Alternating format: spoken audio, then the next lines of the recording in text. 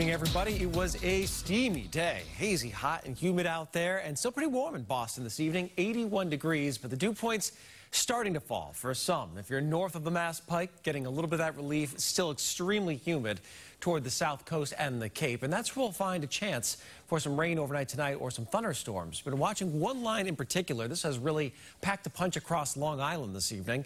A couple of quick downpours heading out toward Truro and Provincetown in the next few minutes.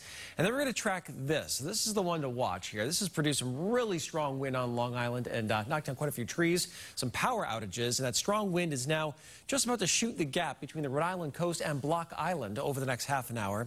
If we time it out, and I don't see any reason why it would weaken all that much before it heads off toward the east-northeast. It'll be making its way into the Chilmark area, into Martha's Vineyard, a little after about 12:30 tonight, into Falmouth right around 1 a.m. and into Barnstable a little after 1 a.m. So if you're on the islands and the Cape, there's a potential for a strong thunderstorm during the overnight here. So if you see a lot of lightning, hear the thunder, and expect some strong winds. I think these will tend to hold together as they track off toward the east. So that will be the spot to watch in the humid air overnight. Tomorrow morning, still some cloudiness around at times, especially in southeastern Mass. But we'll see clearing skies and overall a really nice day will be taking shape. So tomorrow morning, any early showers to the southeast will be replaced with brightening skies. Temperatures still warm, upper 70s to lower 80s tomorrow, but drier air. We do get a better push of that drier air into the area, so it will move into southeastern parts of the state and not just northern parts of the state. Really a sunny, pleasant, excellent Friday evening out there.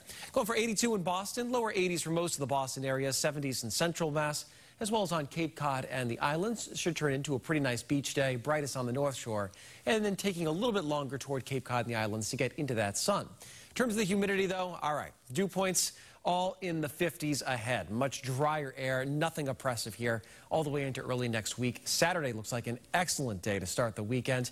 Perfect to be outside.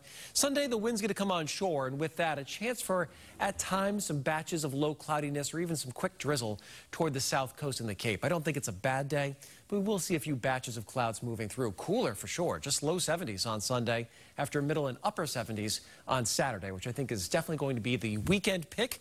Great day to be outdoors. Monday is much like Sunday, and Tuesday just a little bit milder. Watching a chance for some showers as we head to the midweek and some increasing humidity there again as well by Wednesday and Thursday. David and Lisa, back to you. That is a nice forecast, Eric. Thanks, Thanks.